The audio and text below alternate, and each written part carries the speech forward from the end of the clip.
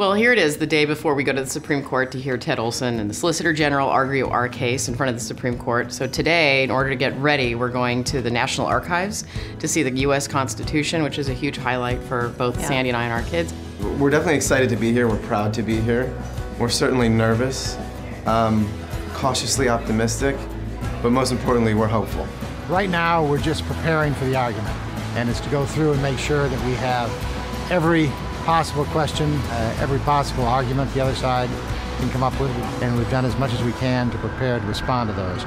When we set out 4 years ago, we said we were going to make this case before the Supreme Court, before the highest court in the land, and I think we're all going to be just in awe to watch Ted Olsen up there making our case. It's a dialogue among the justices.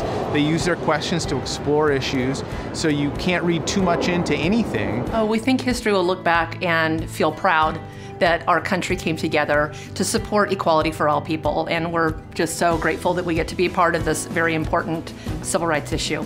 We're Chris and Sandy's sons, so I mean, we just tag along for the ride and try to make them look good. I think Ellie and I are both immensely proud of our moms and what they're doing.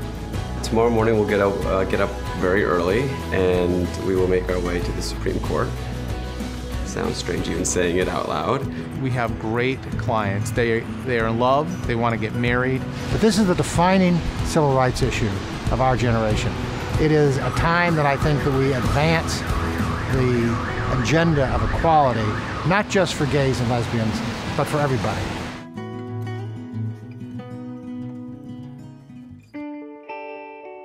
It's freezing, but of course I'm so excited to be here. We've been on the case for a very, very long time, and it's been a great journey, and we've accomplished a lot so far. Still trying to wrap my head around the fact that this is actually real and happening and that we're here, but it's an incredibly exciting and historic morning. This is exactly what our judicial system is for, and this is where we should be on this day.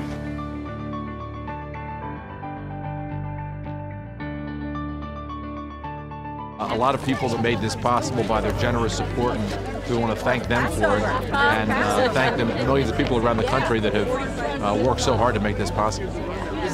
To me, all of this work, everything that we're doing is about the next generation, so that the young people out there who are just coming of age, falling in love for the first time, they do so without judgment. I know what I'm going to be seeing from our side. Ted Olsen is going to be brilliant, as he always is, and he will make the points that we feel necessary. It's incredible, you know, it's a historic day for the LGBT rights movement.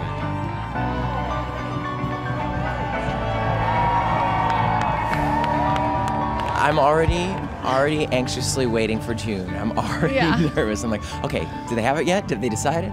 And it's only been 10 minutes. It's a little bit of a relief, but at the same time, now we wait. And we know we have to wait for 3 months before we find out what they've decided. The most important battle, I think, clearly has been won.